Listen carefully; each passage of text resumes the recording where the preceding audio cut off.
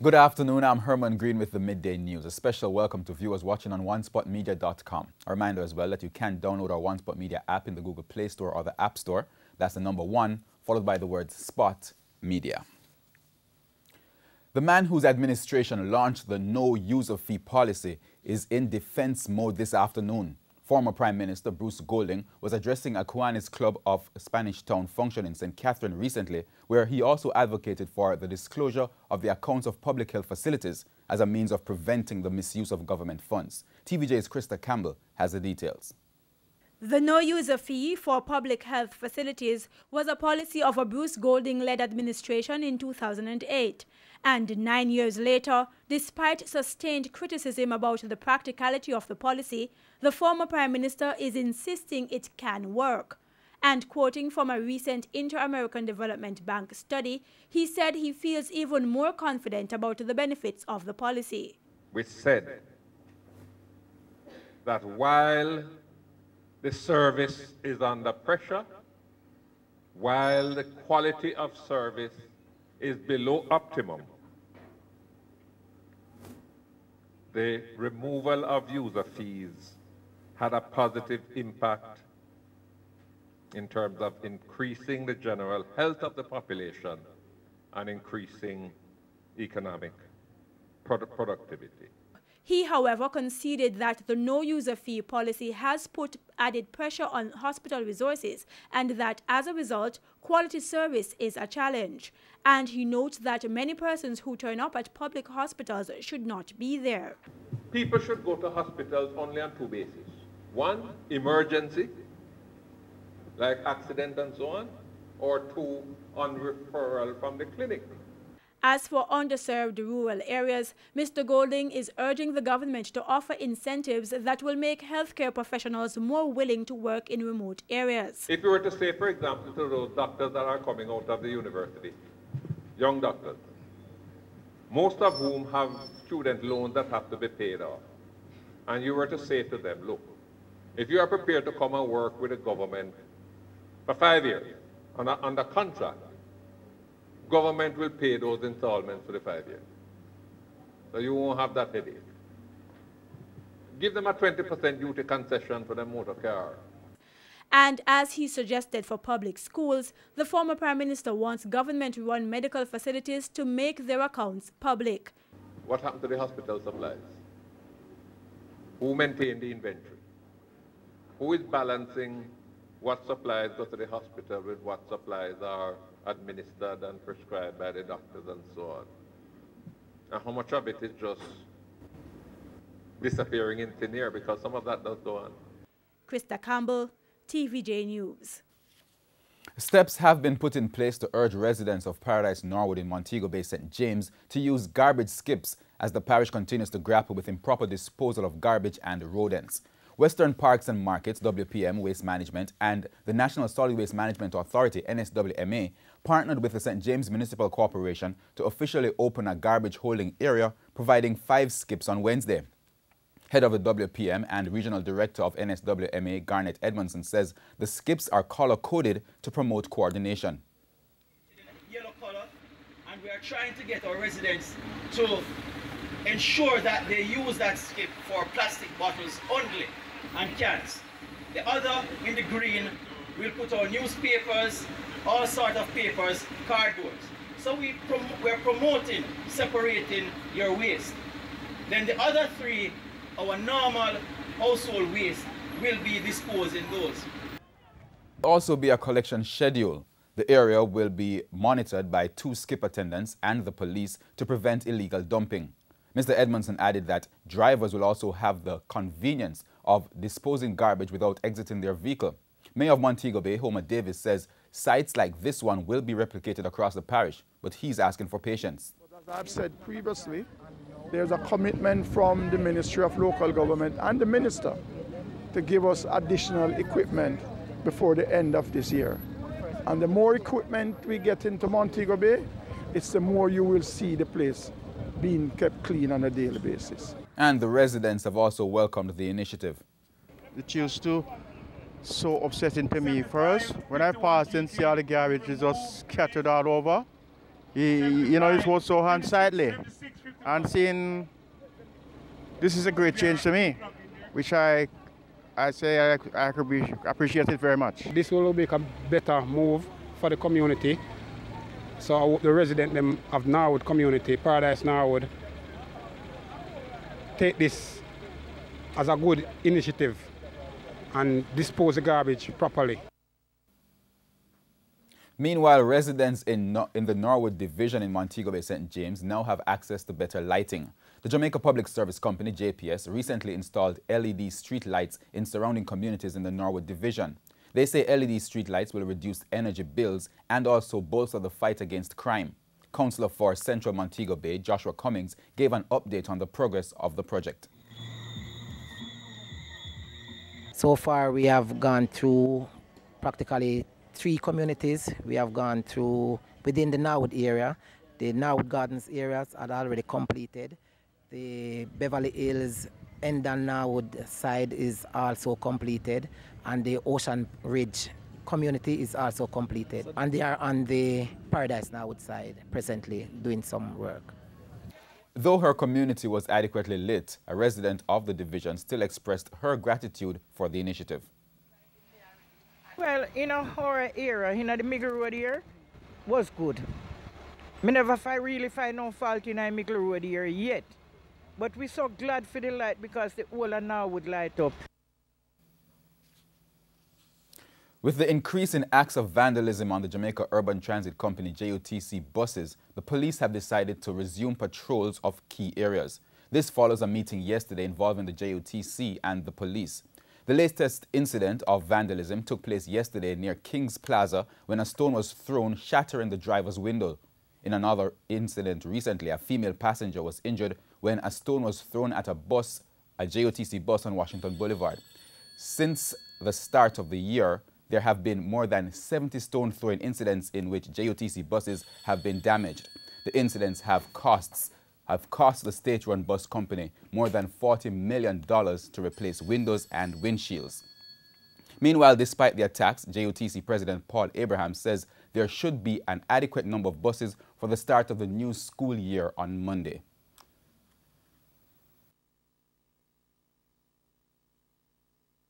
We are trying everything possible to get all buses ready for the school term, both that have been damaged by stone throwing and other maintenance issues too. But we will have adequate buses for the opening of school term. There's no question about that, whether they're stone damaged or not.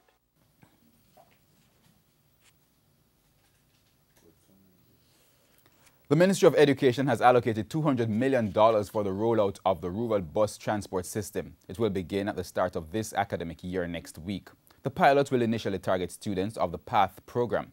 Students from 91 primary and secondary schools in 8 parishes will benefit from the project. Education Minister Senator Ruel Reid says PATH students significantly contribute to the absentee rate at public schools, and the rural bus program will be key to addressing that problem. He says the plan is to have a fully operational national school bus system. Opposition spokesman on youth, Lisa Hanna, is encouraging young people to plan wisely when they are desiring a career. She was speaking at the Victoria Mutual Head Start Scholarship Program Awards ceremony recently. Ms. Hanna said too many persons are leaving school with hope of getting a job in their area of study without any luck. She says that the top 10 jobs today did not exist 10 years ago. For this reason, she is encouraging youths to research before choosing their career. Before you go out there and to accumulate more knowledge, particularly if you want to go into your career, find out what it is out there so that you don't go to university or college or start looking to choose your subjects in high school and you choose something that by the time you graduate will no longer exist. Ms. Hanna encouraged the awardees to go outside of their comfort zone and not be afraid of failure. Some of the most successful people in this world, including me, have failed. And you know what? It's not a bad thing because you actually learn. It's a part of the journey of life and you actually gain knowledge. Sometimes in the failing you gain more knowledge than in the euphoria or in the excitement of doing something. And so what you need to do is to help build your confidence and eliminate self-doubt. When you fail, get right back up. And Education Minister Senator Ruel Reid says the government will be providing literature books for students of the PATH program, starting with grades 7, 10 and 11. He was speaking at the recent GIS think tank session. He also stated that insurance payment will be provided for students who are wards of the state as well as those on the PATH program. There's also an allocation of $2,000 for each PATH student to cover the cost of ID and uniform-related items for students at the all-age and junior high levels as well as their regular high school levels. We've also provided support through book vouchers for the neediest students, up to $2,000 per student at a cost of over $40 million. Director for Safety and Security in Schools, DSP Coleridge Minto, added that plans are being made to recruit and train 400 young persons in security operations and apprentice in an effort to improve security in selected high schools and larger primary schools. The Jamaica Combined Cadet Force will establish 12 additional units as of September 2017. 109 deans of discipline were trained in their inaugural conference during the month of July, and they will continue to support the initiatives of safety and security in our schools. We go down to news overseas as at least 21 people have been killed following the collapse of a 3-story building in Mumbai, India today. 34 people have been rescued, many of whom have been hospitalized, and around another 10 are still feared trapped. We go to the CNN for more. It's very unclear right now how many people are still trapped. It's assumed there are more than a dozen, several people dead. But Mumbai has had a recent building collapse, a major building collapse that was due to shoddy construction, illegal construction. There have been walls that have collapsed during this flooding time and other buildings that have collapsed, but it's too early to say whether or not this particular building was caused by the heavy rains. It is quite possible it's a question of illegal construction, possibly made worse by all the flooding. John? One of the other issues, I guess, which they're confronting right now in this region, they haven't really seen heavy rain like this for years. Quite often we talk about the droughts which have been afflicting areas like India and Bangladesh. Well, the South Asia region is one of the wettest regions in the world. Generally, there are annual monsoon rains, and those will continue, John, until through September. So more rain will be coming. But many analysts, climate scientists agree this is an unprecedented year. There are massive amounts of flooding going on that are causing misery. Also in China, right now in Jiangxi province in China, they are suffering greatly from flooding. So it does seem like it's a particularly dramatic year. And some scientists expect that in the next few decades, rainfall will increase by as much as 20%. Tragic situation there. We go on to sports. The 13-year reign of Ian Andrews as administrative director of the Institute of Sports, InSport, ended yesterday with the former journalist being fired by the 39-year-old government-run institution. Kean Rayner has the details.